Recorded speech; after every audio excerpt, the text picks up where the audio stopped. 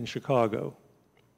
He is board certified in internal medicine, cardiovascular medicine, nuclear cardiology, lipidology, and hypertension. A dedicated book lover, reader, writer, calligrapher who loves to spend time with his family. And for those of you who are not aware, members of the Social Justice Committee of all peoples and members of the SALEEM Peace Network have been bringing educational presentations about Islam and the commonalities and distinctions between other faith traditions to our community. Our mission is to work together to build the beloved community. You may see more of our story and some presentations at the congregations and the SALEEM Network's websites. Now, for those of you on Zoom, let me give you this note. We will be looking for any questions you have or comments after SALEEM's presentation. It's a little hard to juggle seeing the questions during the presentation, so wait until after the presentation, please. And you can ask questions in the chat, and then we will go from live questions here to the chat room, back and forth. Now I'm most honored to present Dr. SALEEM SEYAL and his presentation on divine penmanship.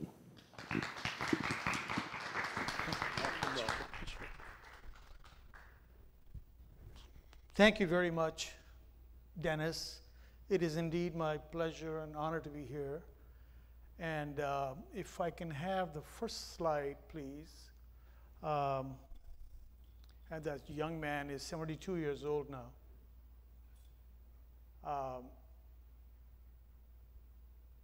Next. Next. So that's just divine penmanship. It's just an introduction about Islamic calligraphy. And those are my credentials. I still practice. I am mostly retired, but I practice 1 day a week. I don't know how long I'm going to continue. But I'm enjoying doing calligraphy, reading, writing, and all that. There are some handouts. Please get them. The article was published just a couple months ago in Louisville Medicine. It's a pretty thorough yet comprehensive article. So next slide. See, I can see it from here better. This is Bismillahir Rahmanir Rahim. In the name of Allah, Allah is the other name for God, and we'll come to that in a moment, the infinitely compassionate, ever merciful. Next slide, please. This is also Bismillahir Rahmanir Rahim. It's my created khat. You'll be hearing the word khat, K-H-A-T-T, which is a script or a style. Throughout this presentation, again, Bismillahir Rahmanir Rahim. The name of Allah, the most beneficent, ever merciful. The laser works. And next slide. I want to thank Dennis Neiman, of course, Reverend Bruce Weisner, Ellen Wade, Joe, and several others. I met our young man over there with the AV department. Thank you very much for all your help. Thanks very much for the unanimous vote of the congregation to include Islam in all people's sources of inspiration and their efforts at the international level of the Unitarian Universalist Association of Congregations to do the same. And that will hopefully take place. And we'll continue pushing for it, of course, requesting it. Next slide, please. The objectives are listed in this slide to familiarize audience about this supreme art form in Islamic culture.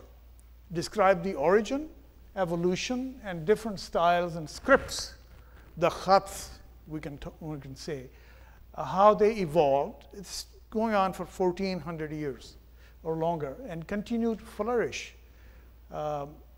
over the centuries.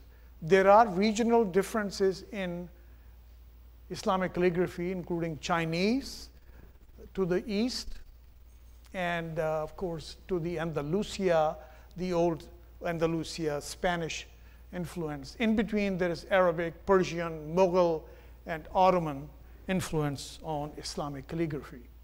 And also to describe the increasing popularity of Islamic calligraphy among Muslims as well as non-Muslims from simply aesthetic, artistic standpoint. Next slide, please. Allah is the name. Next slide. This is written in Arabic. And of course, here it says, "Hear, O Israel, God, your God is one," in Judaism. We believe in one God in Christianity. There is no God but Allah. Allah is the other name for God. The Christians, Arab Christians, call God Allah. It's not a different creator, not a different deity. That's how we think and we maintain that Islam belongs in the monotheistic tradition. It's one of the three monotheistic religions. Tawheed is an Arabic word. It means oneness of God, which is Unitarianism. Interestingly, in your congregation, that word is there too. Islam really very strongly asserts, and it's an unwavering faith in Unitarianism. You cannot associate God with anybody else. Cannot worship as a Muslim any other entity. Next slide. This is a calligraphy by a person, young man, who's 40 years old, bin Qalandar. He has become so popular and so famous and very expensive too, by the way. He is amazing. He's just a God-given thing. And he also, in addition, went to a National College of Arts in Lahore. And you can see here, if you can read Arabic, this is Allah. And this is the surah, the 112th surah, which talks about Qul huwallahu ahad. It starts with, say there is only one God. And I think next slide will show you a translation as well. Say, God is one, God the everlasting, who does not give birth, who is not born, and who has no equivalent. Surat Ikhlas, number 112. If I read it in Arabic, bear with me. Qul huwallahu ahad, Allahu samad, lam yalid wa lam yulad, wa lam yakul lahu kufuwan ahad. This was calligraphed in 1327 by Mustafa Effendi, an Ottoman era calligrapher, which is now current Turkey, of course. Next slide. I keep trying to push my clicker, but another calligrapher has written beautiful sweeping strokes with a broad pen and then a smaller pen. Bismillah ar-Rahman ar-Rahim is here, and Allah's name is here. And then Qul huwallah, the same Surah Al-Ikhlas, in a circle, or what can be called roundel. Coming in, my nephew, another nephew is here. At least my family is here, and several friends are here too. So thank you very much for coming. Next slide, please. So this one is a surah, an ayat actually. Ayat is just a portion of the chapter. It is Allahu nuru samawati wal ard on both sides. And this one is written by Gauhar Kalam, extremely famous calligrapher. And I had the honor of meeting with him 3 years ago when I went to Pakistan. He has since departed this earth, but extremely wonderful person. We'll see his picture. God is the luminous light of the heavens and earth, according to this ayat. Next slide, please. And this is Wallahu walillahi asma'ul husna fad'uhu biha.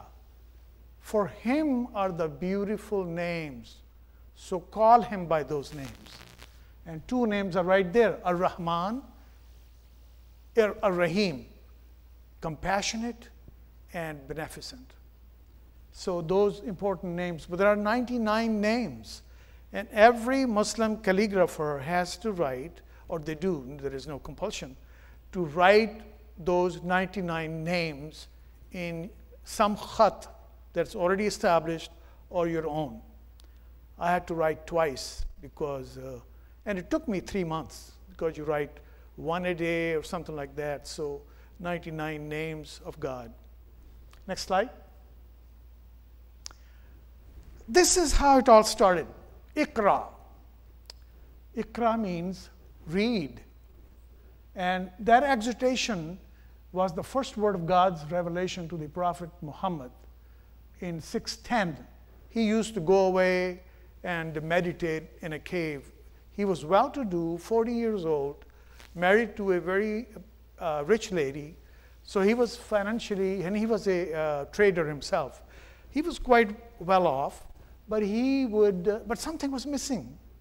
So he would go outside the Mecca where he was born, and in the mountains, in a little cave. Sometimes he would take Ali, his cousin, and sometimes not. Sometimes he was alone.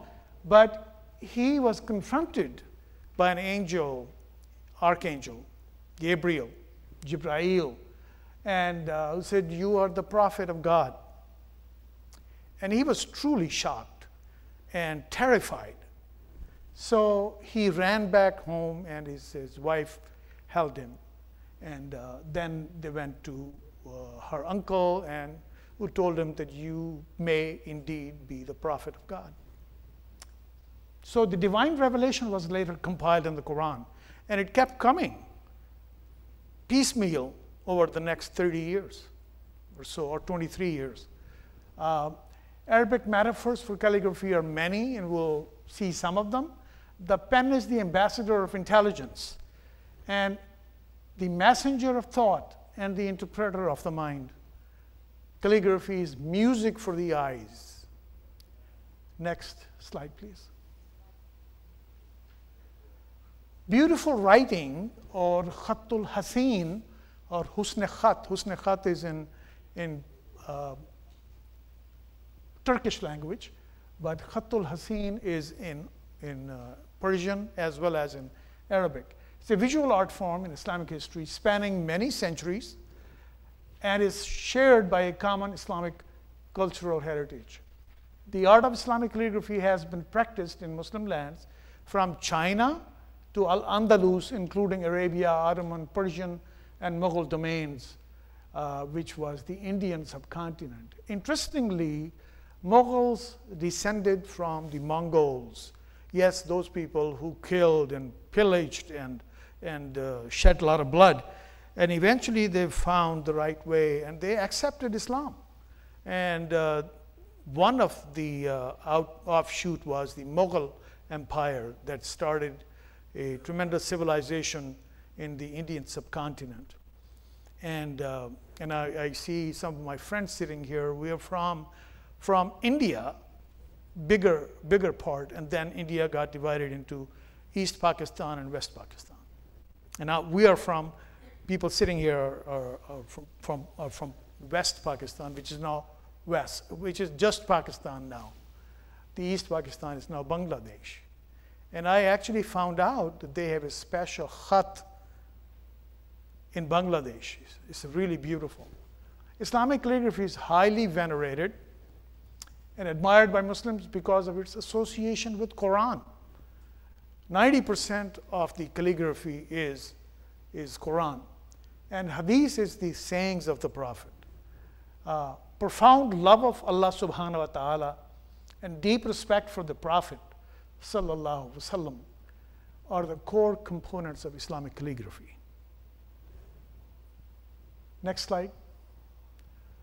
This says in a khat that's called Diwani, Al-Khattul Husne Nuzhatul Uyun.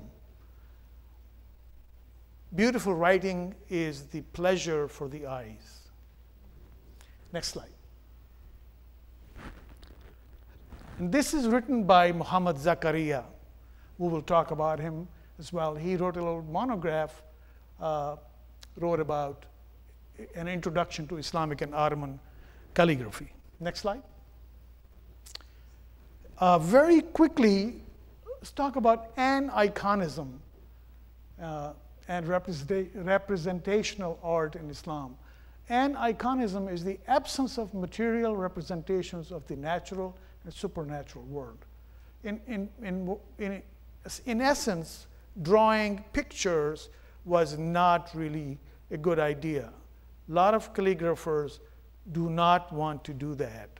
They would rather write beautiful words of God instead of making pictures. But it does exist.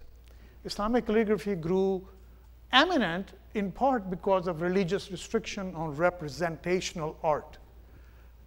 The graven image, we all know the second commandment was, graven images mean you make images and then worship them.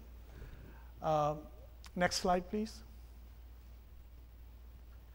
Representational art, however, exists. We know that.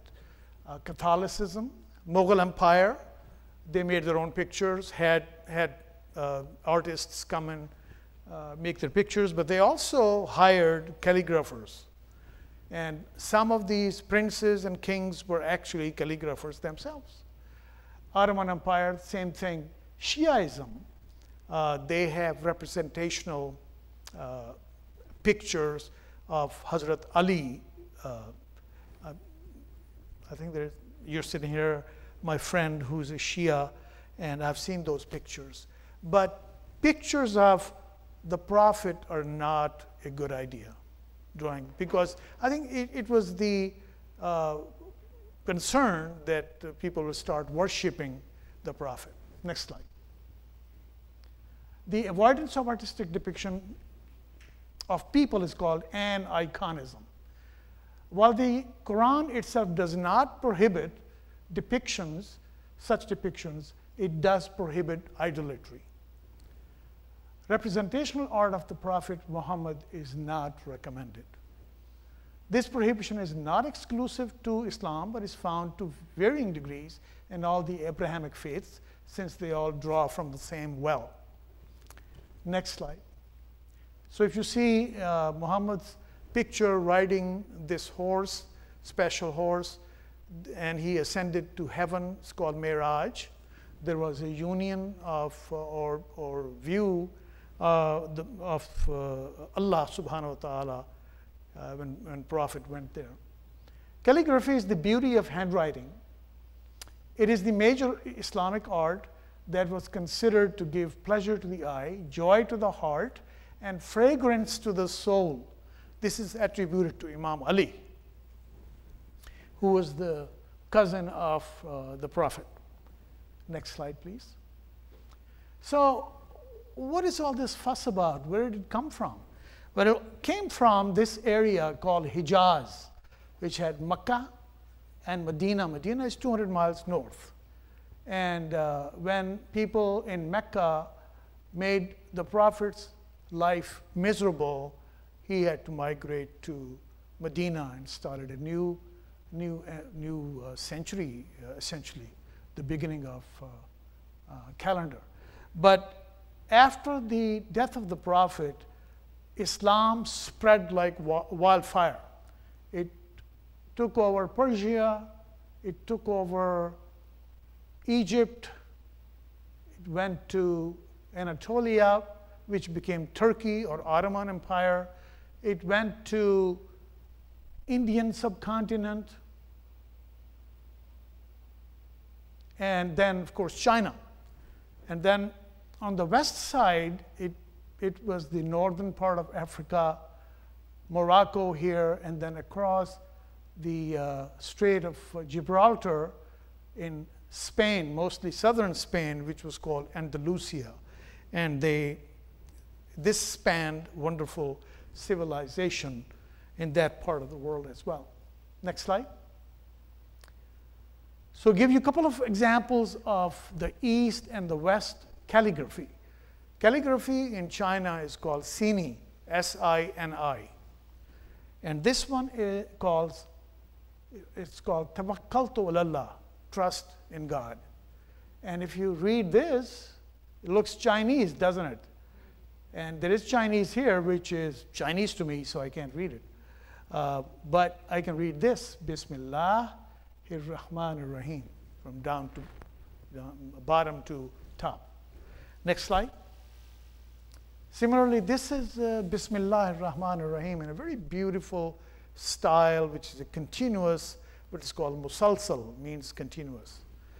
So it's called Sini, S-I-N-I, Chinese khat. Next slide. So this is all the way to the west in what's called Maghrib. Maghrib is Andalusian, Moroccan, and some people call it Spanish. But Andalusi or Maghribi or Moroccan is a distinctive script that stemmed from Kufic. We'll talk about Kufic, which was the origin. That was sort of the mother of calligraphy. So you can see these rounded ends and very, very distinctive writing, and that's called Andalusian or Maghribi script. Next slide. It's another one, beautiful Andalusian style. This form is preserved in Timbuktu, which apparently has a lot of Muslims. Next slide. This is Bismillah ar-Rahman ar-Rahim, written in really quite beautiful Maghribi language. Maghribi khat, not language. Language is still Arabic, but it's written in a different khat. Next slide. Holy Quran has been a constant source of intellectual and spiritual reflection, wisdom, and serenity for the Muslims throughout the centuries. Next slide. Muhammad Marmaduke Pickthall was a British individual who converted to Islam and then translated it in English. It was one of the first translations of Quran in English. The Quran cannot be translated adequately because it should be read in Arabic, and most Muslims read the Quran in Arabic, and they, of course, read it in your own language too. The book, the glorious Quran, that inimitable symphony, the very sound of which moved men to tears and ecstasy. Next slide. Ismail Rajai al-Faruqi was an Egyptian, a tremendous scholar. He wrote a beautiful book called The Cultural Atlas of Islam, he and his wife.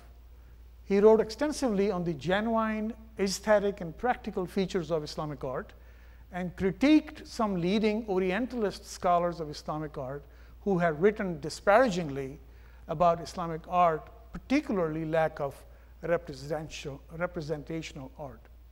He considered Quran as an exemplar, the sublimest expression and the masterpiece of Islamic art. There is not a Muslim in the world who has not been moved to his or her very depths by the Quran's rhythm, composition, and eloquence. There is not a Muslim on earth whose inner being has not been stamped with beauty of the Quran and reshaped after its pattern. Next slide. Pablo Picasso was a very famous Spanish painter. 1881 birth, 1973 his death. He was a prolific painter. More than 20,000 works were created by this man. And he famously said, if I had known there was such a thing as Islamic calligraphy, I would never have started to paint.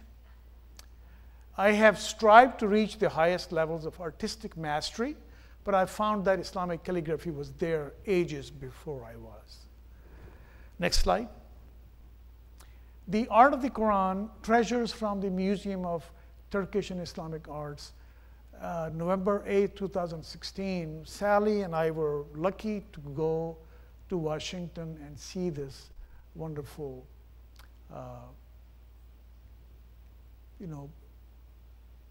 exhibit of manuscripts and loose pages dating from the 7th to 17th century, which had been compiled by the government. And it was absolutely amazing to see huge Qurans and then very tiny Qurans. And in between, there were all kinds of, these are all handwritten. Next slide.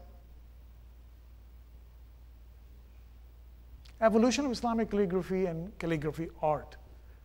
Arabic is the revered language of the Quran. We all know that. Arabic calligraphy, long considered a sacred art, has been regarded as the visible embodiment of the divine word. And there is inexhaustible treasure of Quranic verses, hadith, which is sayings of the Prophet, Arabic proverbs, poetry, as well as God's attributes, Asma'ul Husna. And there are regional differences. Infinite numbers of forms, allowing artists to explore, because there is so malleable and modifiable that Arabic words can be written. Next slide. This is name of Prophet Muhammad sallallahu alaihi wasallam. Peace and blessings be on him. Written in very beautiful sulus, S-U-L-U-S or T-H-U-L-U-T-H, khat, Muhammad. Next slide. Muhammad Rasulullah. Muhammad is the prophet of God. Next slide. Imam Ali was the first Islamic calligrapher. And this is, next slide will show you from reportedly Dr. Hazrat Ali's Quran from Splendors of Islam by Wilfred Blunt. Next slide. So what are the implements and tools of calligraphy? Next slide. This is written by Ahmad Kara Hisari. He was an Ottoman calligrapher. Keep going. Next, these things will come down. And this is Ayatul Kursi, which is 255 ayat, chapter 2. Calligraphy is traditionally written with a reed or bamboo pen. The reed is aged, treated, and specially carved to hold ink. Most calligraphy is written in black ink, but now, of course, we have color inks available.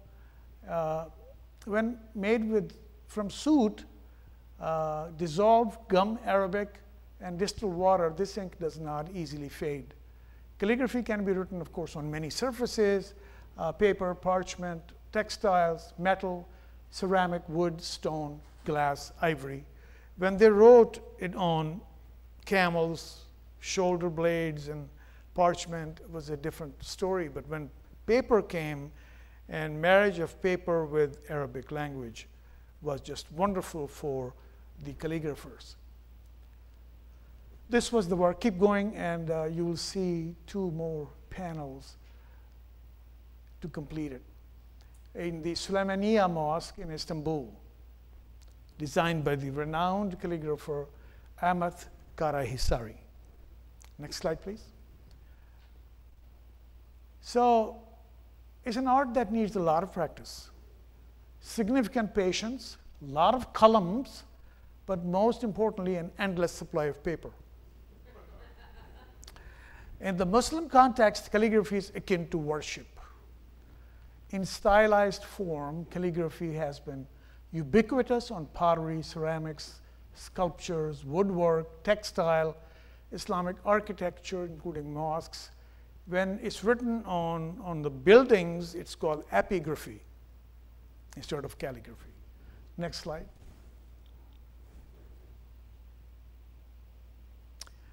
The pen has special significance in Islamic symbolism. It's related in the Hadith literature that the first thing God created was the pen, whose duty it was to record all events until the end of time. You know those angels sitting on our shoulders, writing down. And this is from Muhammad Zakaria, who wrote in this a small book called Brocade of the Pen, The Art of Islamic Writing. And this is written by a calligrapher from my city of birth by the name of Ibn Khalim. I did not have the honor of meeting with him, but my brother Zubair met with him, and he was one of the most famous calligrapher of Pakistan. And he created this khat, which is called Khat-e Rana. Rana means beautiful, gorgeous. And I have met his two children, who are, well, actually there are 4 children, who are calligraphers as well. Next slide. So this is written, Iqra bi-ismi rabbikal ladzi khalaq. That was the first ayat given to the Prophet. Read, your Lord is the most bountiful one, who taught by means of the pen, who taught man what he did not know. Next slide. The calligrapher stamps his love on the paper using the pen. The reed which moans with despair in the hands of the ney player, which is the bansuri, the flute, because they both come from the same plant. The bamboo, depending on the size and everything. The reed player dances madly with the yearning for reunion with God in the hand of the calligrapher. Raqs-e qalam, or dance of the pen, is a metaphor of the pen writing beautiful words. The moment the calligrapher begins to write, he finds himself in the act of praying. The reed pen in the hand becomes whirling dervish, who turns around and around, making the swirls and swoops and all kinds of stuff. This was written by Hikmat Ulkur, who was a pupil of Hassan Chalabi, and we'll talk about him. He's the Grand Master of calligraphy in the world right now. He's a living legend from Istanbul. Next slide. This is from Quran. Noon is considered to be the ink pot. Noon wal qalam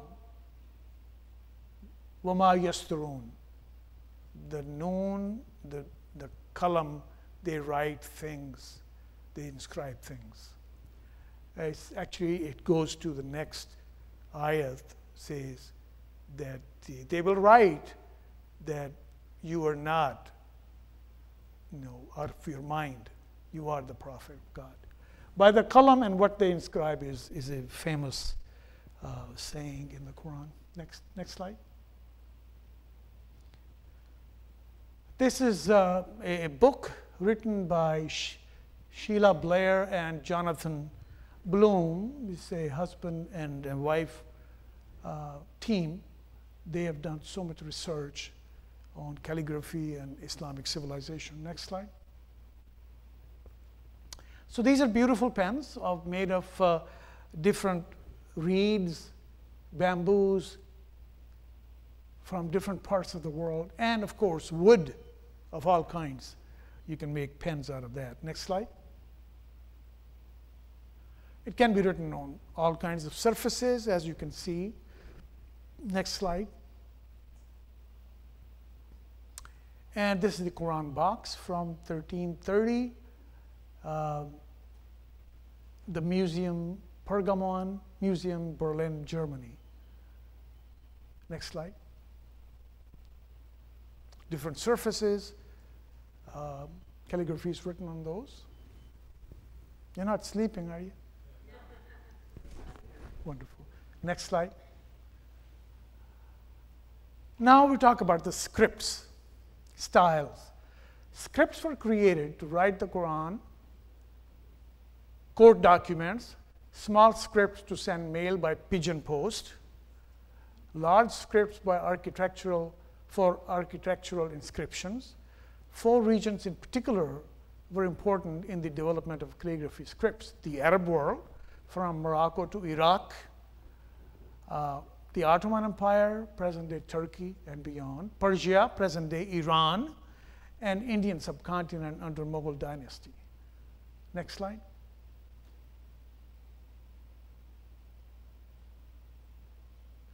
And there are over 100 styles, 6 primary styles, and additional artistic forms named based on width of the pen, curvature of style, place of development, and the name of creator.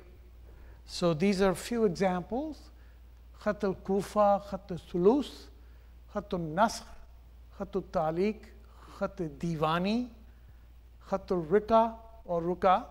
There is very little difference between the two. Tughra, and then zoomorphic, in the form of an animal, a beautiful animal. The calligraphy is written in the body. Next slide.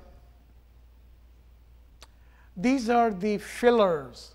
If you see a calligraphy piece, even my pieces, you can see there are a lot of fillers. And what are these? These are simply decorative, and some of them are for vocalization, ornamentation. There are symbols. I particularly like the thimak and terfil. This is the thimak, inverted comma, and this one is beautiful. And you can modify it, and then the meme, which is M in English, and then terfil on top of it. It's just decorative, makes it beautiful. And these are the vocalization diacritics: Hamza, Sukoon, Shadda, Dhamma, and Kasra up there. And Fatah, which is the one gives vocalization upwards. And next slide. This is an absolutely gorgeous book. It's a 2-volume, huge book written by 2 people. Ahmad Mustafa is an Egyptian, and Stephen Spurl is a British gentleman. It describes the account of the geometry of Arabic script, written in Arabic alphabets and codified by Ibn Muqla in Baghdad. This has survived and thrived over many centuries. This is called proportional script, Khatte Mansub, and I'll show you a circle that he came up with, and the alif, the first alphabet, inside it, and the other people came up with the dots. How many dots?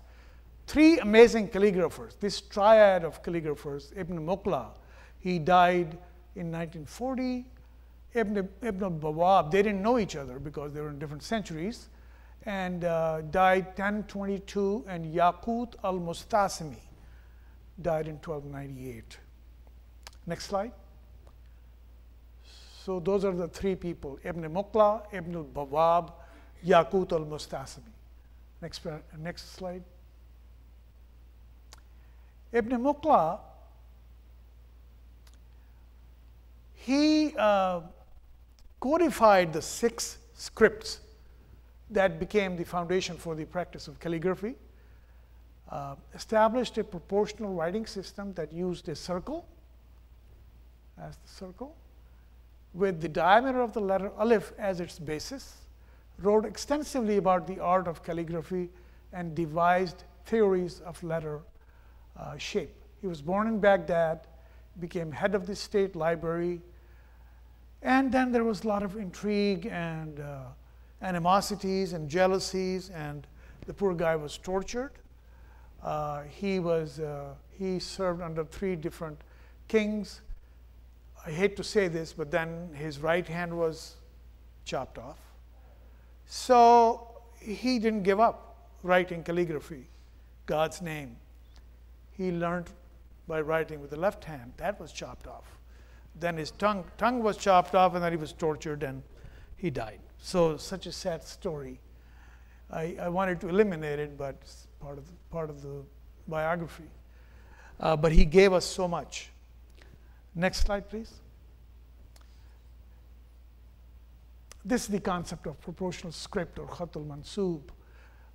There are 3 elements: the height of the alif, the width of the alif. The final element consists of the hypothetical circle, that all the letters should fit neatly inside the circle.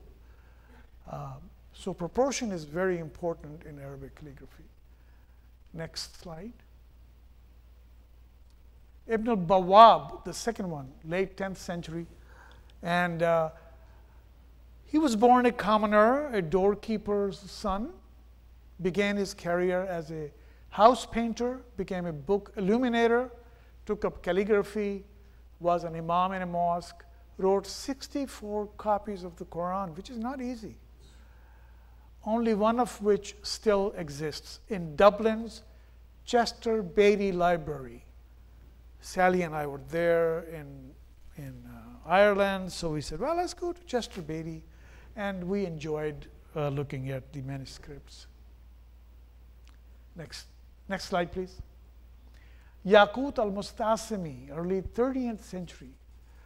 He served as Caliph Mustasim's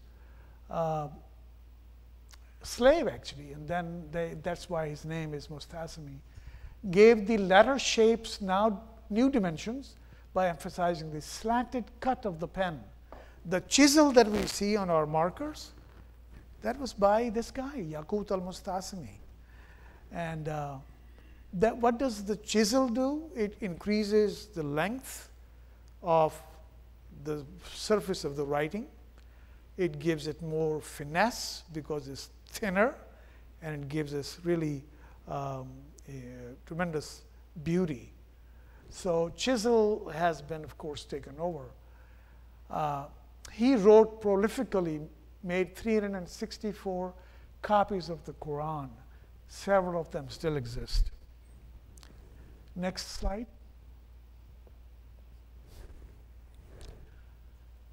So this is the first khat called Kufic from the Hijazi script. It existed before the advent of Islam. It's noted for its angularity and squareness. It was somewhat ungainly, but it's still used. It was modified tremendously. During the first 3 centuries of the Islamic period, the Holy Quran was written and recorded in Kufic style. Next slide. This is Kufic. I think it's quite beautiful. That's called Khat al-Kufa. And next slide. This is Bismillahir Rahmanir Rahim again. Next slide. And this is called square Kufic. It's fitted in this. This is called square Kufic. Very different. And one of the sons, actually the oldest son of Ibn Khalim from Multan, is an expert in this particular khat. Next slide. This is gorgeous. It's plated and floral, and it still exists. It is still extant. There is no power, no strength except from Allah. La hawla wa la quwwata illa billah. Muslims actually say this quite a bit. Next slide. Khat al-Naskh means copy. This is one of the earliest scripts, redesigned by Ibn Muqla, using a very comprehensive system of proportion. And this is written even currently, Bismillahir Rahmanir Rahim. Particularly, all the Qurans in the mosques are written in this particular khat, Khatul Naskh, also called Nesih, N-E-S-I-H. Next slide. This is in India, Khatul Naskh. Next slide. وَقُلْ رَبِّ أَرْحَمْهُمَا كَمَا رَبِّيَانِي صَغِيرًا. And say, Lord, please be beneficent to my parents. Since I was a little baby, they took care of me. Next slide. Muhakkak, absolutely gorgeous. Khat, developed in the 10th century in Baghdad, and means strongly expressed. And you can see these swooping down of this particular khat. And it is still used, particularly writing Bismillah. Muhakkak is most often written in conjunction with Rehani, which is the smaller version of Muhakkak. And next slide, please. This is my rendition of Muhakkak. Rabbi Yassir wa la tu'assir, Rabbi tammim bil khair. God, make it easy for me and not difficult for me, and make it end well. Anything you want to start, particularly calligraphy or some new venture, if you read this dua or prayer, you will be heard. Next slide, please. This is Rehani's smaller version of Muhakkak. Next slide. Khat al-Ruka or Rika is a small sheet, means small sheet, which could be an indication of the medium on which it was originally created. It's a style that has evolved from Naskh and Thuluth, and is written very commonly. The Arabic people who use the language all the time, they write it in this particular style. Next slide. This is Rika. This is how it's written, quickly. Next slide. Khat al-Thuluth is called the king of calligraphy. It was first formulated in the 7th century, fully developed in the 9th century, is more imposing and impressive style. As it evolved over the centuries, examples of this particular khat can be found in architectural monuments in the Dome of the Rock, which was restored by the order of the Caliph Al-Ma'mun in 813. A barely visible narrow belt of inscription was added in Thuluth script. This was eventually to become the most important script in calligraphy. Next slide, please. This was written by a ruler of the Ottoman Empire by the name of Sultan Ahmad III. Muhammad al-Hadi. Muhammad is the guide. He was a leading royal practitioner of the art of calligraphy. Next slide, please. Kullu man alayha fan. Everything is destined to perish. Next slide. And the ayah continues. وَيَبْقَى وَجْهُ رَبُّكَ وَذُو الْجَلَالِ وَالْإِكْرَامِ. But only the majesty of your Lord will endure, the Lord of glory and honor. Quran 55, 27 and 28. So this Thuluth is very, very distinguished by its beauty and majesty. Tawakkaltu ala Allah, trust in God. Next slide. Allahumma salli ala Muhammadin wa ala Muhammad. Benedictions on the Prophet as well as his family. Next slide.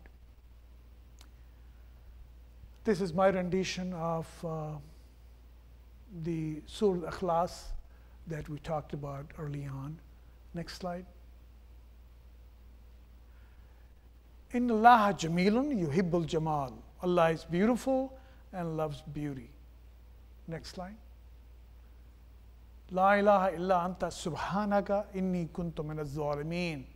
This was Jonah in the whale crying out to God. He said, there is no God but you, the Holy One. I have been among the transgressors. Next slide. Haza min fazli Rabbi. All this success is due to the mercy of my Lord. Next slide. Inna akramakum indallahi atqakum. The best among you are the ones who have taqwa. Taqwa is sort of a fear of God, not the dread of God, but the fear of God. You don't want to do something that God has prohibited. That kind of thing. Next slide. Ala bi zikrillahi tatma'innul qulub. Look, it's the remembrance of God that brings peace to the heart. Next slide. Next is Khat al-Diwani. Diwani script is also quite beautiful. It derives from Diwan, the name of the Ottoman royal chancery, created by Hussam Rumi. This script was used in the courts to write official documents and reached the height of its popularity under Suleiman I the Magnificent in the 16th century. So, final shape in the 19th century, it is very popular still. Next slide. These are examples of Khat Diwani, so we'll go through quickly. Khairun nasi anfahum linnas. The best among human beings is the one who is of use to other human beings. Hadha min fazli Rabbi. All this is because of the beneficence of my Lord. Next slide. Again, this is in a circle. Hadha min fazli Rabbi in Diwani style. Next slide. This is my rendition of Hadha min fazli Rabbi long time ago. Hadha min fazli Rabbi. فَبِأَيِّ آلَاءِ رَبِّكُمَا تُكَذِّبَانِ. So, which of the benefactions of your Lord will you deny? God has given us so much. And this is a beautiful chapter in the Quran. And a lot of calligraphers love to write فَبِأَيِّ آلَاءِ رَبِّكُمَا تُكَذِّبَانِ. Next slide. This is Alhamdulillahi Rabbil Alameen, the first chapter of Quran. All praise to God, who is the Lord of the universe. Next slide. Alhamdulillahi Rabbil Alameen.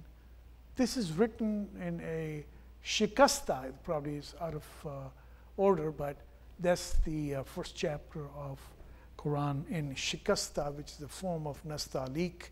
And we're coming to nastalik very soon. Next slide. La taqnatu min rahmatillah. Do not despair of the mercy of God. Next slide. Allahu nuru samawati wal arz. Allah is the luminous light of the heavens and earth. Next slide. Bismillahir Rahmanir Rahim in Diwani style. Next slide. Fazkuruni azkurkum washkuruli la takfurun. So glorify me, God says, and I will grant you eminence. And be thankful and be not ungrateful to me. Next slide. Diwani jelly is more flourish, more beautification. Bismillahir Rahmanir Rahim. Next slide. More flourish. Diwani jelly. Next slide. Now coming to a very beautiful one. It's my favorite. It's called Nastalik. It's called Bride of Arabic Calligraphy.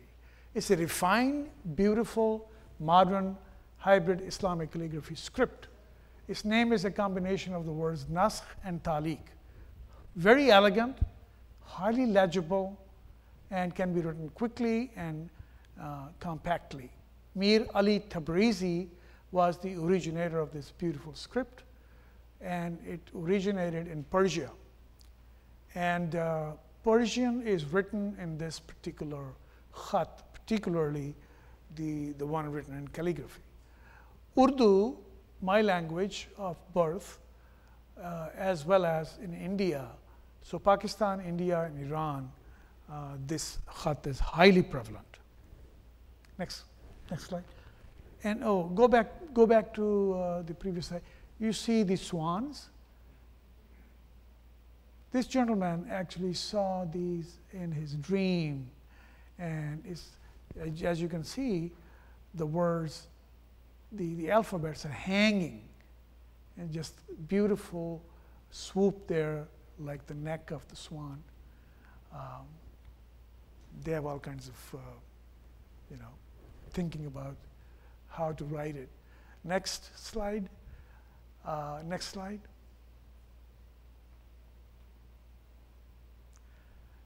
This is Muhammad Zakaria has written Bismillahir Rahmanir Rahim in Nastalik style. Very beautiful. Next. Man kataba bismillah ar-Rahman ar-Rahim bihusn al-khat dakhal al-jannah bighair hisab. He whoever writes Bismillah ar-Rahman ar-Rahim in beautiful khat will enter paradise.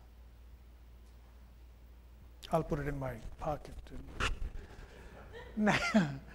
Next slide, please. This is about Mir Ali Tabrizi.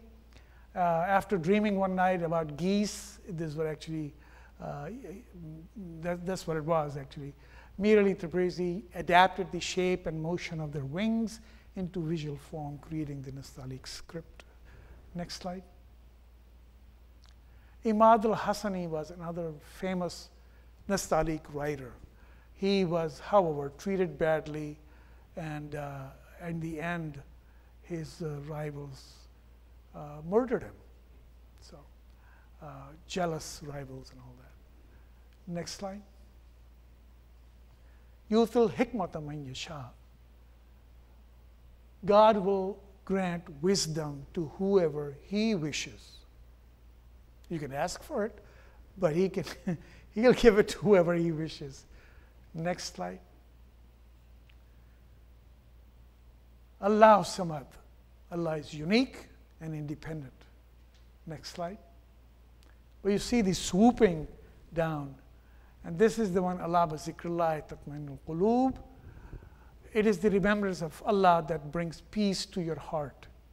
And there is a Urdu शेर or verse, न दुनिया से न दौलत से न घर आबाद करने से तसल्ली दिल को होती है खुदा को याद करने से. It's not your wealth, your beautiful homes that will help you.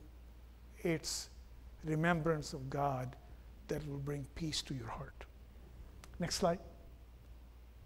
Bismillah ar-Rahman ar-Rahim in Nastaliq, my rendition. Next.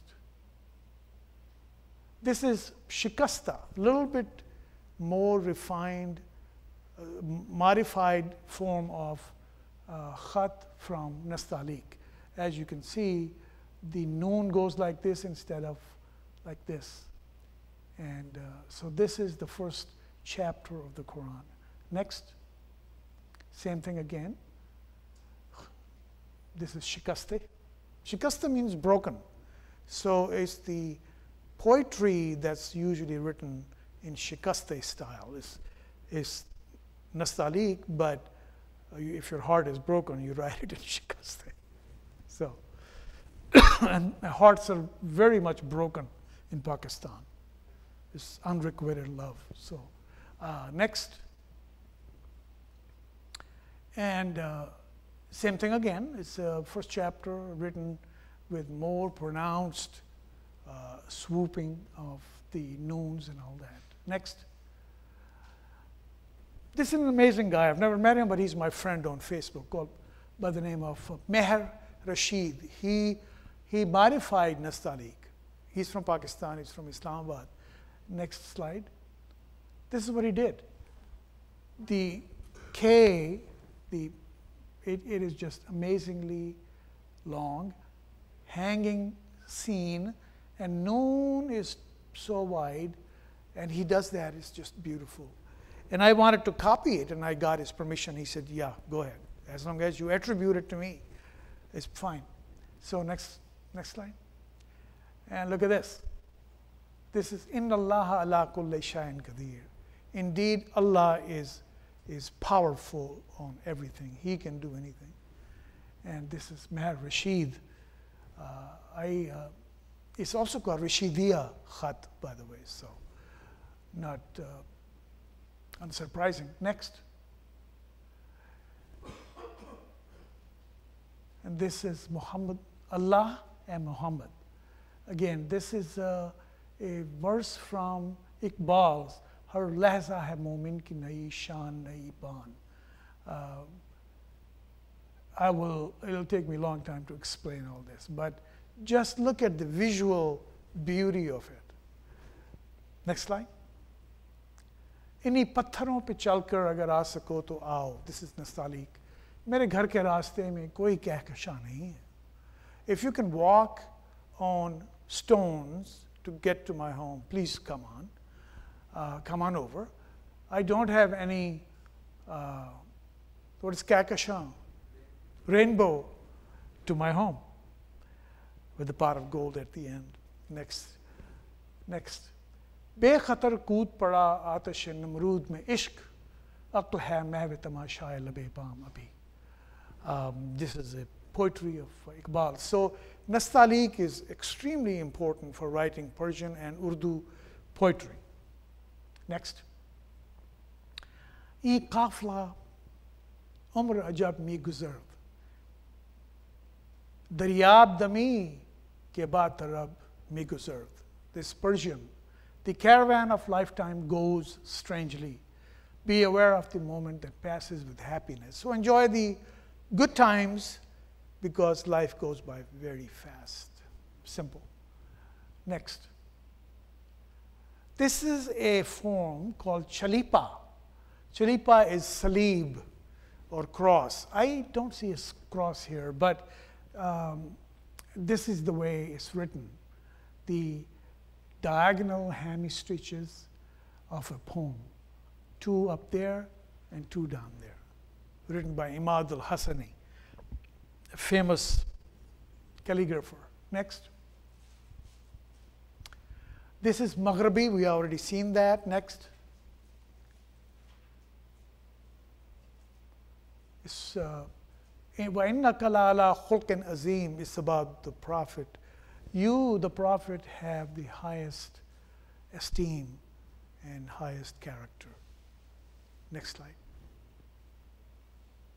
Bismillah ar-Rahman ar-Rahim in Maghribi style. Next.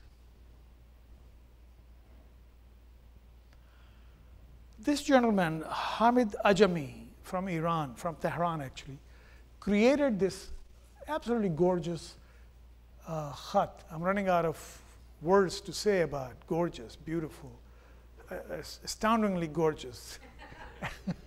So this is called Khat Mualla. Mualla means high up.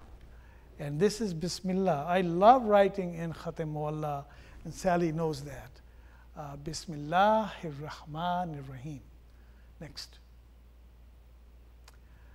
La hawla wa la quwwata illa billah. There's no power, no strength except from Allah. In Mualla, Khat. Next. La ghalibu illallah. This particular phrase exists all over Al-Hamra. The only victor is God, period. And this is all over Al-Hamra Castle. Next slide. The splendor of Ottoman calligraphy. Next slide. Despite the abolition of the Arabic script in Turkey in 1928, I don't know how this particular language and its writing persisted there or lived there actually. The Turkish masters are still considered to be among the leading practitioners of Arabic calligraphy in the Islamic world. So if somebody wants to learn calligraphy, Islamic calligraphy, they should go to Istanbul. Istanbul is the center of study from the great masters. It reached its zenith during the Ottoman era. Next.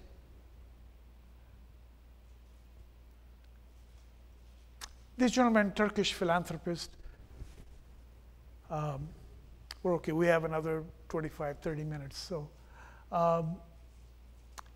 So there is a relationship between the master and the apprentice. And that is sort of going away because a lot of people, because of the internet, including myself, and because of my age, I'm not going to go live in Turkey or Istanbul alone. So master-apprentice relationship is really very important in learning calligraphy. Next. C. Hamdullah was a very powerful calligrapher. Next. And he was from Ottoman era.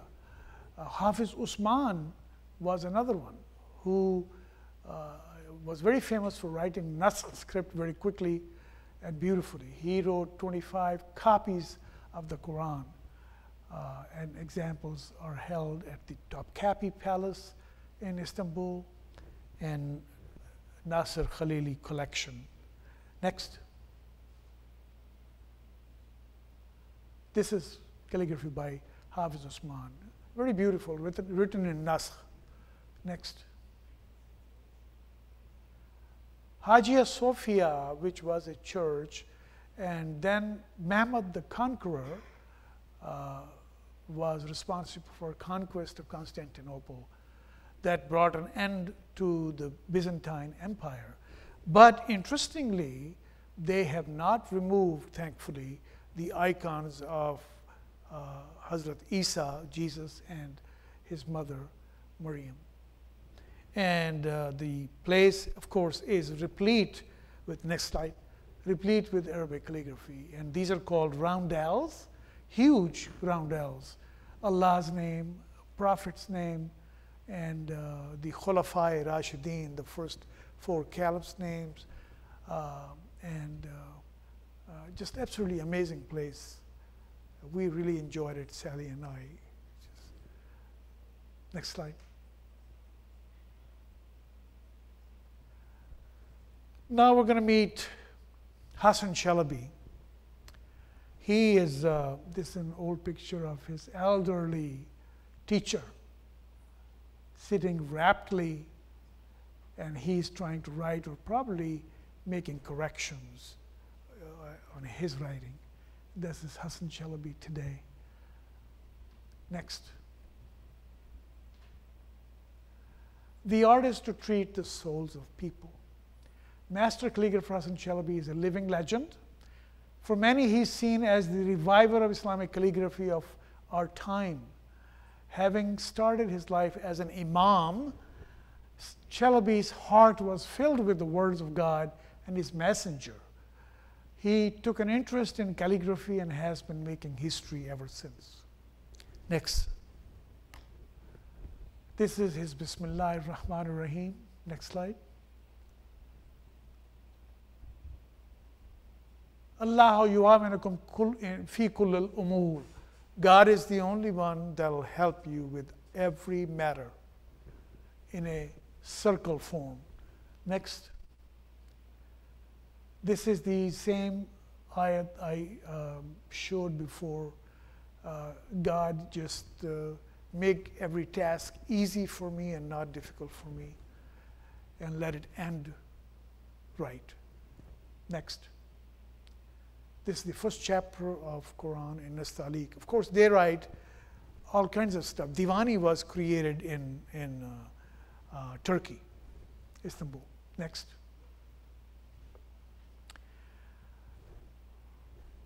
This is beautiful. It's called Hilya, H-I-L-Y-E. It's beautifully written, and it's actually saying of Hazrat Ali, just the physical characteristics of the Prophet.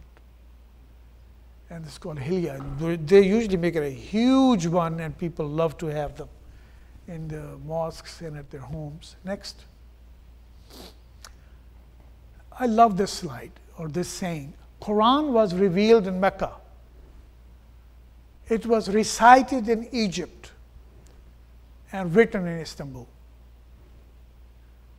So Islamic calligraphy is an art of love and practice. It demands patience and endless endeavor. Next. And his biography, very brief, but good, and examples of his artistic capabilities was shown in this particular book in honor of Hassan Chalabi's 50th year of art, published by Al-Baraka in Istanbul. Calligrapher paints his love on paper with a reed pen. The reed that wails in the hand of the flute player for the pain of separation. We talked about that. Dances in the hand of the calligrapher in trance.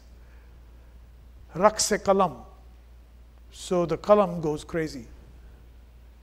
Yearning for reunion. Each one of its moves expresses him, God, on each stop. It leaves traces from him. Next slide. This is Bismillah, written by Hassan Chalabi. The pen never leaves the qalam until it's finished.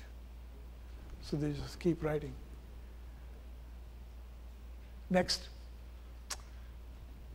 The first requirement is to love the art, he says. Love comes before skill. If someone doesn't desire khat or calligraphy, they will not succeed.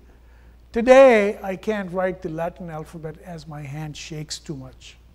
When I try to read a book, I can't read more than 15 pages without falling asleep. But with khat, my hand stays steady, and there are times when I can study the art 10 hours or more without lifting my head, because I love it. It is also necessary to have patience, a good teaching, and a good working environment. It is important to be writing every day, especially when you're a beginner. I tell my students they must put in 30 hours a day. Next. So this is just an example of Ottoman calligraphy, the whirling dervish.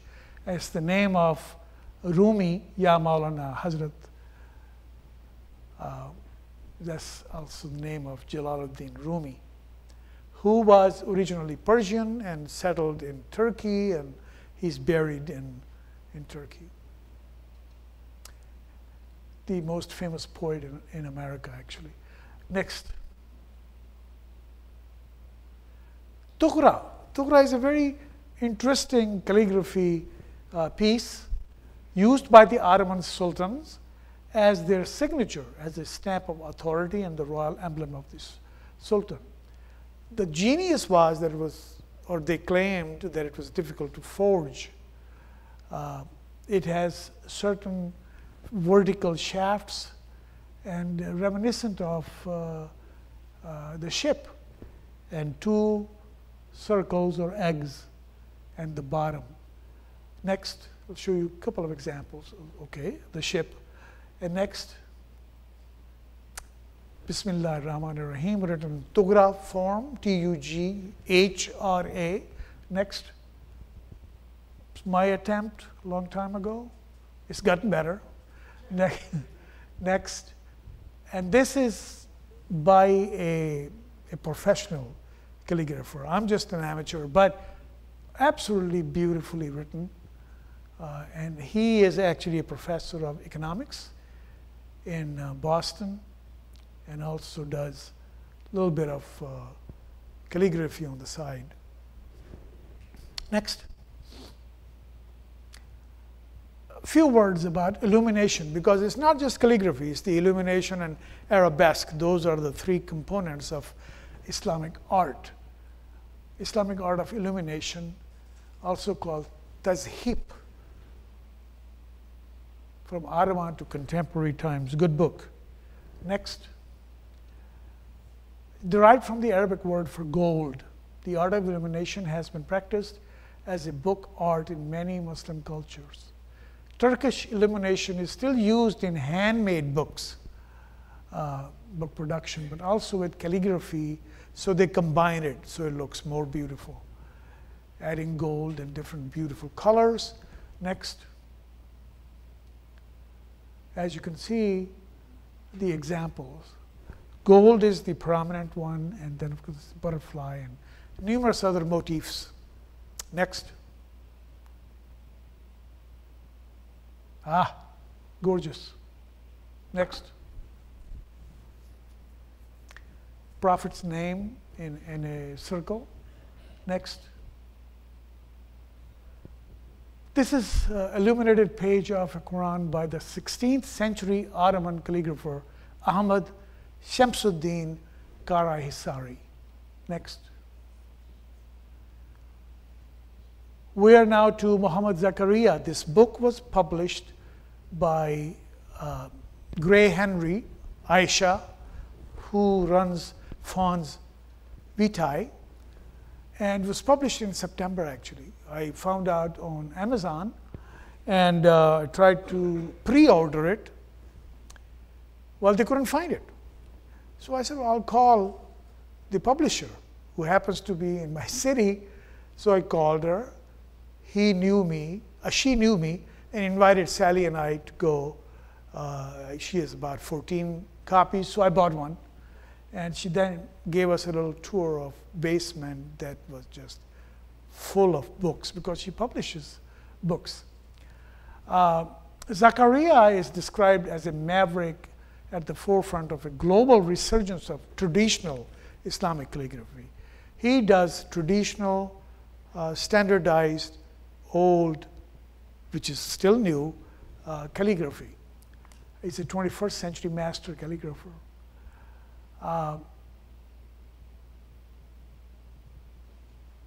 And he brought this art form in the United States. He was a rebel in the 1960s, born in the 40s. He was just sort of, he was really not a school or college educated, but he, next slide, next, he just read everything himself. He went to different countries, went to Morocco, found a teacher to teach him calligraphy. We back up a little bit. He saw a calligraphy piece in a shop run by a Palestinian in Los Angeles. And he was very intrigued by it. This is very, very beautiful. What is it? And the guy actually just said, you know, you don't understand this. You will not understand this. So that was very hurtful, but he was hooked. He went to Morocco. He went to England in the library, and he read a lot of books about Islamic calligraphy. Make the story short, and he also worked in the British comic troupe to make a living. And then he came back and started working on his calligraphy practice. He eventually got hold of Hassan Chalabi. So they did, by mail, they had this relationship of student, apprentice and teacher relationship. They eventually met, but that's how he wrote calligraphy. So Zakaria is considered the preeminent ambassador of the art of Islamic calligraphy in America, and he has taught a lot of people. Next. That's him. Next. And he was responsible for, he was commissioned to really make these stamps, Eid stamps, the first and the second one. Next. This was actually in Louisville. This is our friend. And the mayor is there, old mayor now. And this is the second postage stamp that he was commissioned to do. Next. Bismillahir Rahmanir Rahim in Astalik. Next. Written in gold, ink. That's the Shahada. La ilaha illallah Muhammadur Rasulullah. There's no God but Allah, and Muhammad is his prophet. Next. Alhamdulillah, all praise be to God. Next. Bismillah, again in a different khat, that's the sulus. Next. Kullu ma'rufu sadaqah. Every beneficial work is charity. Next. Gold work. Next. Thus Chalabi, finally they met, and he taught him a few things. Chalabi did, taught Zakaria. Next. Sometimes people ask me, what does it feel like to do such work? He is a metal worker as well and works on astrolabes and He was a machinist to begin with, so he invented things. He said there is no good answer except awareness of the standards that have been set for the art and the responsibility to be faithful to them. So rather than think of myself as a calligrapher, I still think of myself as becoming a calligrapher. I mean, there's no end to it. You can keep practicing. It's actually akin to medicine. You keep practicing medicine until you die. You never become perfect.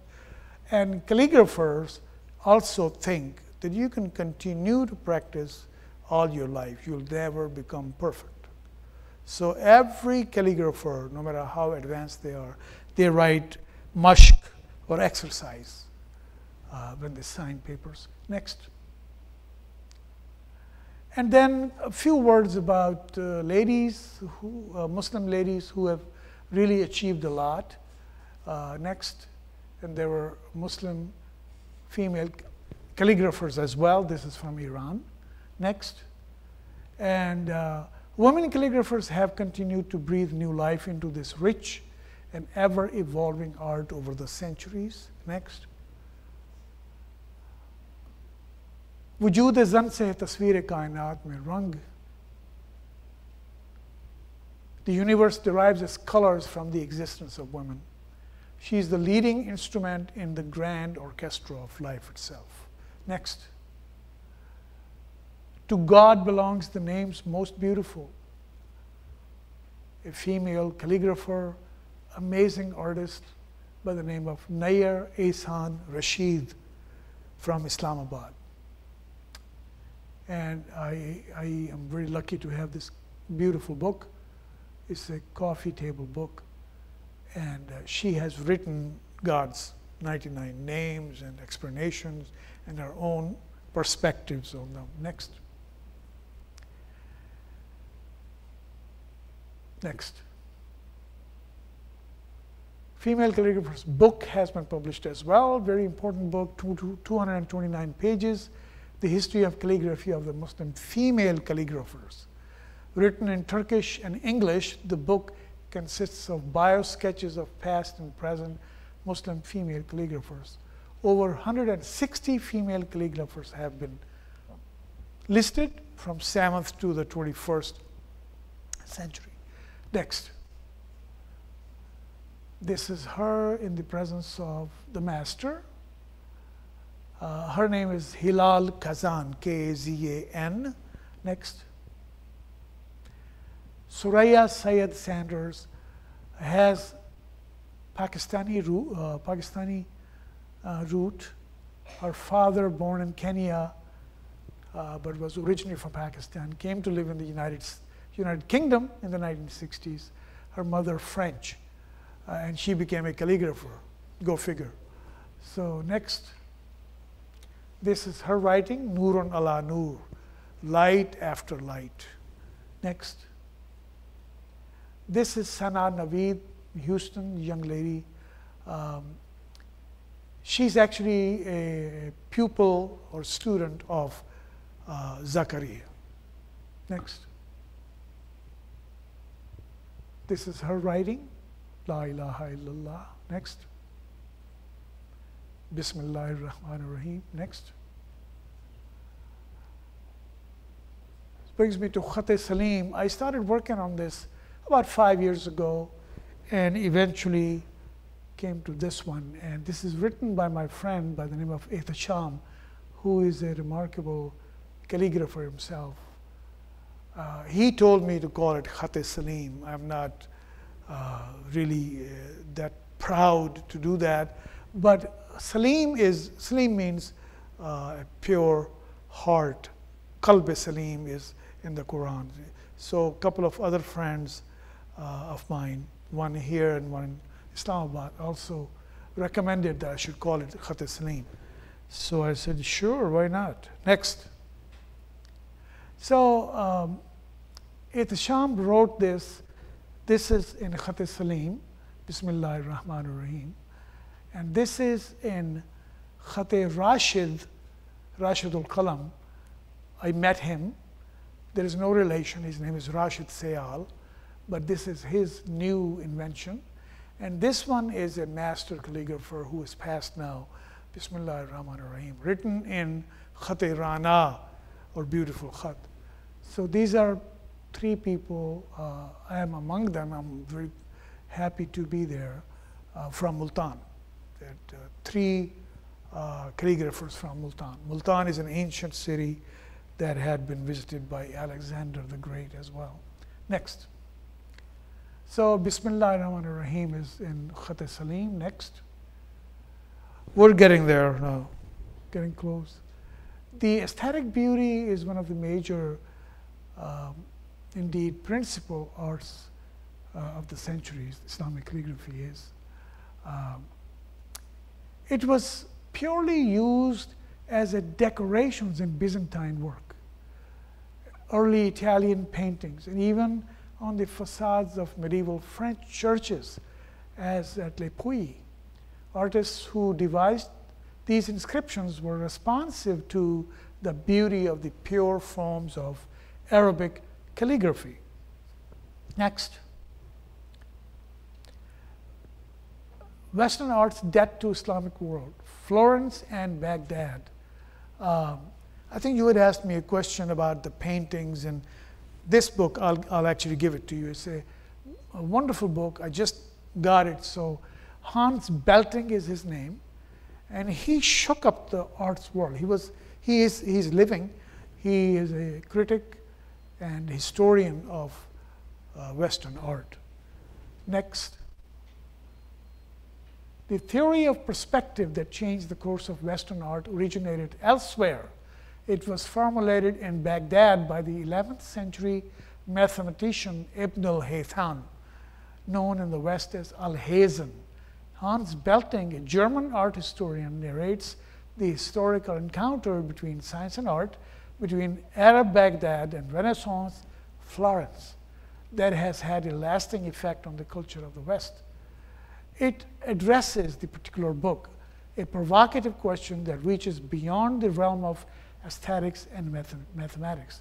What happens when Muslims and Christians look upon each other and find their way of viewing the world transformed as a result? Next. So he shook things up and all that. So because Europeans have in general liked to think of Arabs as barbarians, enemies, iconoclasts, that they can still feel shocking today.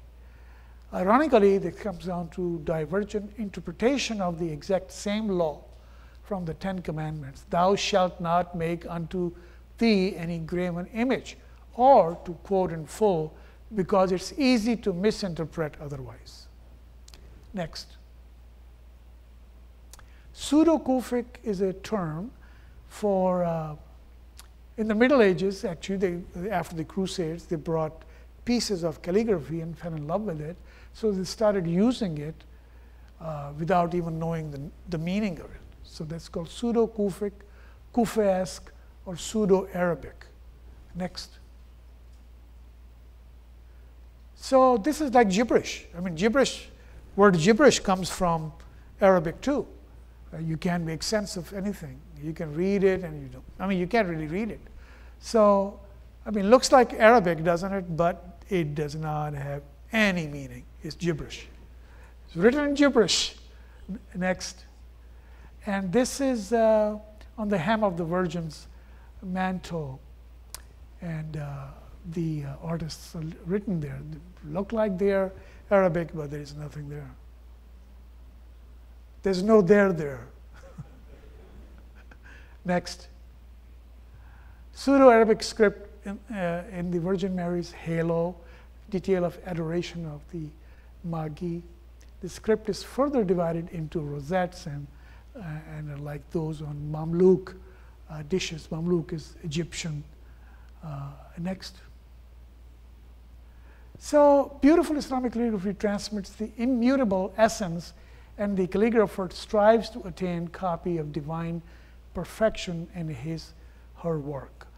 Michelangelo said, good painting is nothing but a copy of the perfection of God. I think we're getting close to, I am a little bit above. So let's go through Next slides rather quickly. Let's get to the very end. Okay, otherwise, we'll be here. These are domes, and keep going. Yeah, so these are inscriptions written on the domes and arches throughout the world. Taj Mahal, we want to go there. And on the front gate, it says, "O soul, thou art at rest. Return to the Lord at peace with him, and he at peace with you." Taj Mahal was built in memory of departed wife of Shah Jahan, and Mumtaz Mahal was her name. And next, so it goes on about describing the Arabic inscriptions inside the Taj Mahal. They brought Shah Jahan brought a calligrapher from Persia by the name of, he gave him the name of Amanat Khan, the heirloom, who will be remembered all his life and beyond. His name was Abdul Haq. Next. So this is his signature, actually. Kataba al-Fakir al-Hakir Amanat Khan. They write very humbly that I'm just a beggar and I'm really down there when Shah Jahan is up there. Next. Anyway, so all kinds of inscriptions actually is in the marble. It's not just written on that, it's engraved. So a lot of work. Many, many people were involved. Next.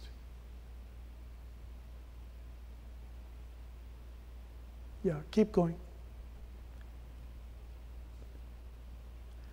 Allama Bil Qalam is a book about Pakistani calligraphers. And I don't want to bore you, just let's keep going. And this is a book written by M. Athar Tahir, and my friend, he was here this morning, I don't know if he's here or not. Khalid Kaloon gave this book to me, brought it from Pakistan. He's written about calligraph art. So apart from traditional calligraphy, they've added stuff. In the 1960s in Pakistan, they added stuff, the color and westernized paintings. So that is called calligraph art. And some people have fused it together. Next. So there is a movement called Hurufiya. Huruf is the alphabets or calligraph art. The artist calligraphers have experimented with the genre. Sada Khan, Shakir Ali, Muhammad Hanif Rame, and many others have done astounding work. So there is some alternative movement, but most of it is calligraphy, and on top of that, they've added a lot of Western, because of the Western influence. Next.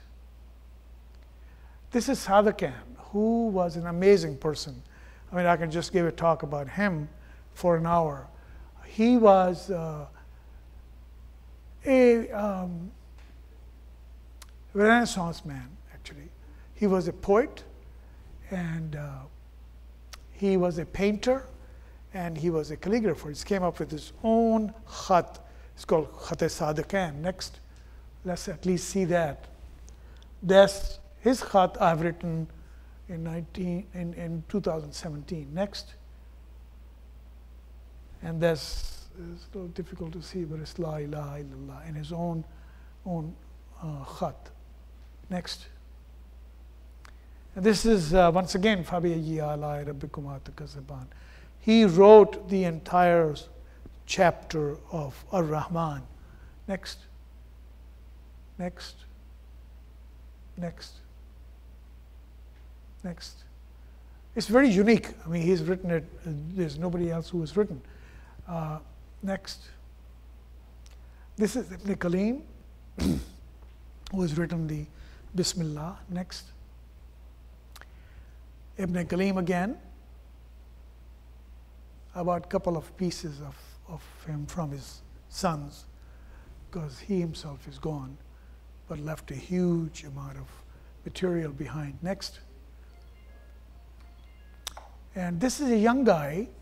I bought some pieces from him. He's very prolific. He's in his 30s, but very experienced. Next. You can see his pieces. Absolutely beautiful. Next. Next. Next. Whirling Dervish, drawn by me. Next.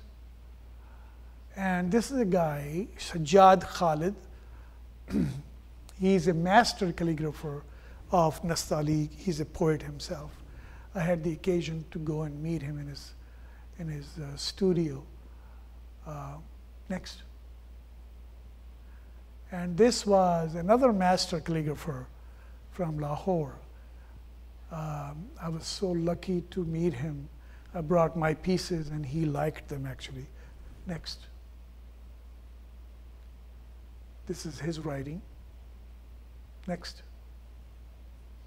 This is Shahid Rana from Lahore, and this is his latest piece, post on Facebook. I bought some of his pieces too. He went to National College of Arts in Lahore. Next. This is his khat, and I've told him to call it after his name, but he's still very reluctant. Next. This is in Maghrabi khat. I've written, Allah is the greatest, Allahu Akbar. Next. Next. This is a Pakistani guy. He has moved to Dubai and has invented some gorgeous khats, somewhat difficult to write. Next. Next. We're almost there, because we can't finish without Tahir bin Qalandar.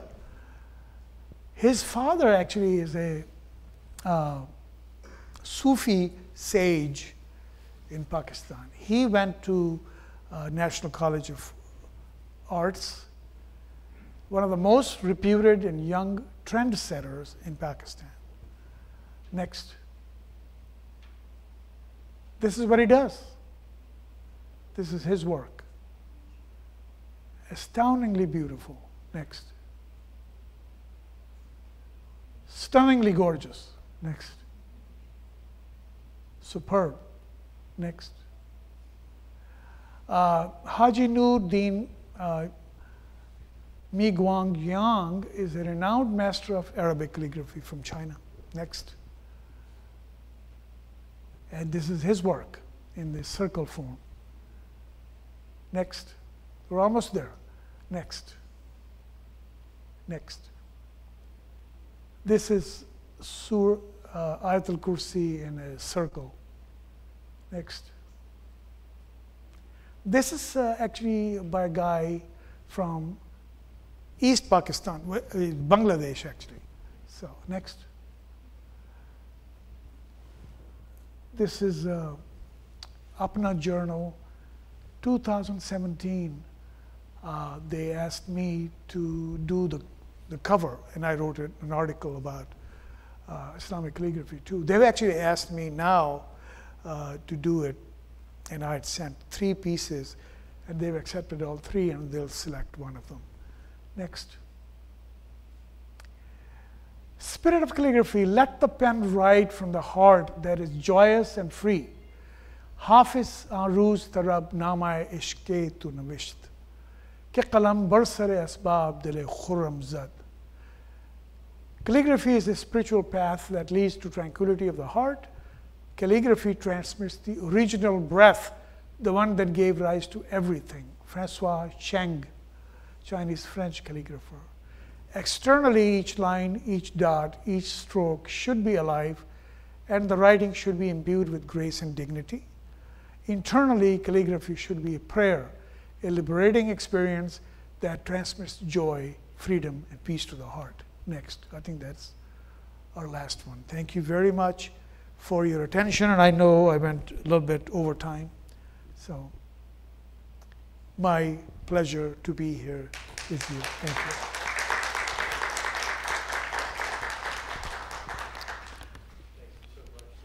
Pleasure. And I thank you for the history lesson. We're much more knowledgeable thanks to you.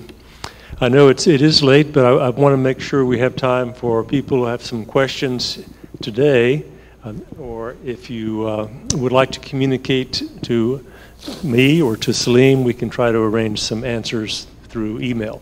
I see a question in the audience. Let me bring the microphone to you. Thank you. I've been amazed by what I've been seeing just in the past couple weeks, actually, with the advent. I'm both a little amused and a little anxious about what I'm seeing in the computer industry as far as AI-generated artwork.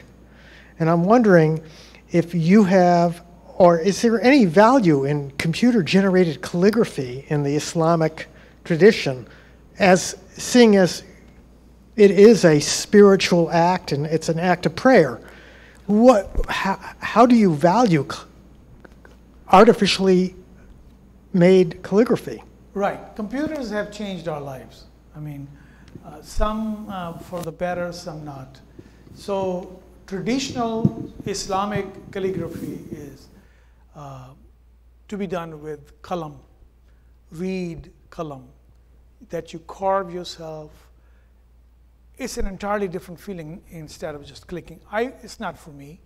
I have never gotten into it. There are some people do it, particularly younger generation, but the ones I have shown you, all of them have done it by hand.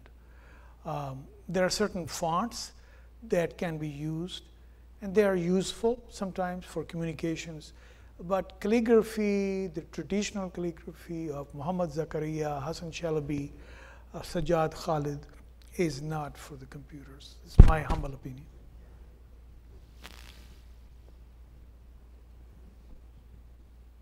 Other questions? Yes, please hold on. Are hand calligraphed Qurans still being produced? Hand calligraphed Qurans can be what? Are they still being produced? Well, no, actually, a lot of calligraphers, not me, I'm just not that patient, they do it. They do Qurans multiple times from beginning to end. And it's most of the time it's in naskh, which is easier to write, and that's the most prevalent form. Otherwise, it's very difficult to write in nastaliq. I don't think there has been any in nastaliq. So my answer is that it's still being produced. Yeah. Any other additional questions? You mentioned the zoomorphic calligraphy. I'm sorry, my daughter was congratulating me on my presentation. So. You mentioned the zoomorphic calligraphy, the representational art. We also saw a whirling dervish. What's the name for that? It's not zoomorphic, is it? Yeah, is it zoomorphic? I mean, we belong in the belong in the zoo, I guess. But we're animals too. But some really purists don't really care for that. So, but I'm sort of in the middle. I'm modern, moderate, Muslim. So I do it. Yes, 1 minute. Well, this is fascinating, and I see you might want to mention some of these pieces in too. Yeah. Yeah, thank you. With all the colors on the various pieces up there, is there like a special meaning to most of those? Because I saw a lot of the other pieces would have like colored themes, but I was just kind of wondering about like the colors people pick for certain verses. I just pick whatever, comes to my mind. But most people write black ink and white background, or maybe a little bit off-white background. But people are writing in colors, and I think it's beautiful. Thank you. Well, it all depends. If it's intricate, for example, this one, it's a copy of Sadiq Khan's work. So it took me an hour, but most of them half an hour or so. If it's intricate and it's round or in a circle, then of course if you make any mistake, then you have to start all over again on a different piece of paper.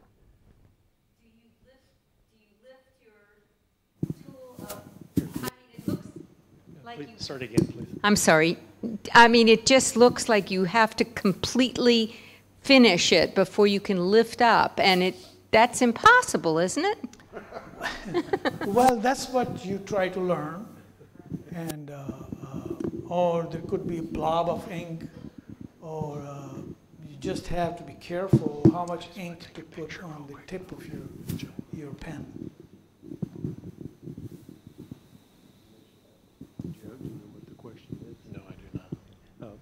Sorry, Brody, did you see the chat room question?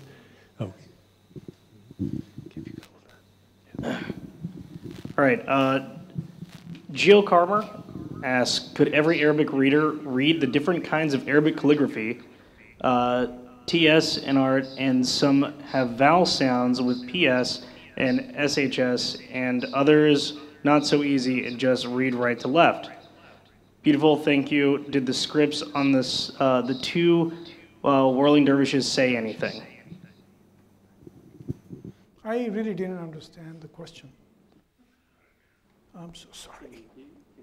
Yeah, I can repeat this real So quick. there is a question somewhere in there, but I missed it. All right. Could every Arabic reader read the different kinds of Arabic calligraphy? And, yeah. Well, yes, they do, because Quran is in Arabic. So every day, particularly if they're Muslims. In fact, there are some Christian calligraphers too. One name I'll give you is Wissam, W-I-S-S-A-M, Shaukat, S-H-A-U-K-A-T. He is a very, very good, excellent calligrapher. So yes, Arabs read Arabic calligraphy as well.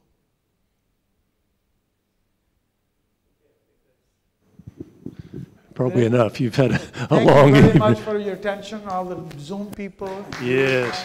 Thank you all.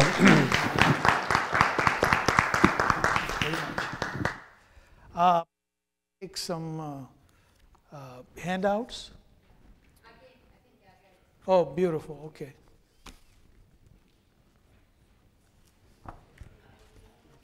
And please come here and look at the things.